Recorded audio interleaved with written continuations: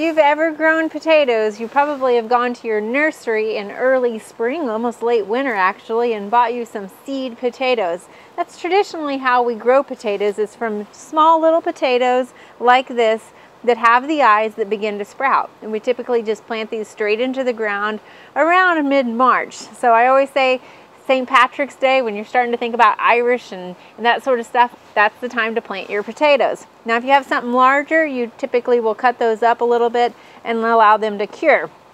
Now this is how we usually think of growing potatoes, is from something like this that's called a seed potato.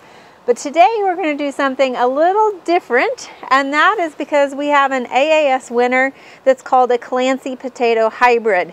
And this, we actually got true seeds from a potato plant. And so you can see these seeds, they are pelletized, so they're a little bit easier to handle, but these are true potato seeds. Now, just like any other plant, potatoes do produce seeds. In fact, after they put up that flower, they will produce a fruit that looks very similar to a tomato. And that's because they're in the same family, the nightshade family or the Solanaceae family.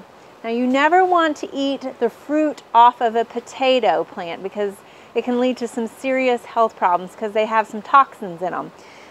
You can eat tomatoes obviously, but not the fruit of a potato plant. These seeds come from that fruit of the potato plant. And we're going to actually plant these today. Typically we don't do this, we just use seed potatoes because they come back as genetic clones of the mother plant. But this is a new hybrid that has blue flowers, and it will produce a red, kind of a rosy cream colored potato tuber. So today we're planting 12 seeds that will produce potato plants for us. A lot of times we don't grow potatoes from seeds because sometimes it can take a little bit longer to grow them from seed versus from a seed potato. The other thing is, a lot of times we never see the fruit actually being produced on a potato plant. That's because after they flower, a lot of times those flowers will just drop off of the plant. Usually in cooler climates where we have cool, longer days is when we will see the fruit actually being produced by the potato plant, which is nothing like our Oklahoma summers, obviously.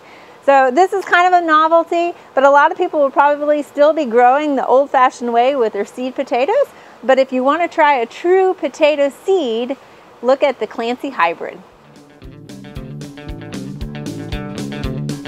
We hope you enjoyed this video. It's part of our Oklahoma Gardening YouTube channel. You can also find even more videos on our OK Gardening Classics YouTube channel. And join us on social media for great gardening tips, photos, and discussion.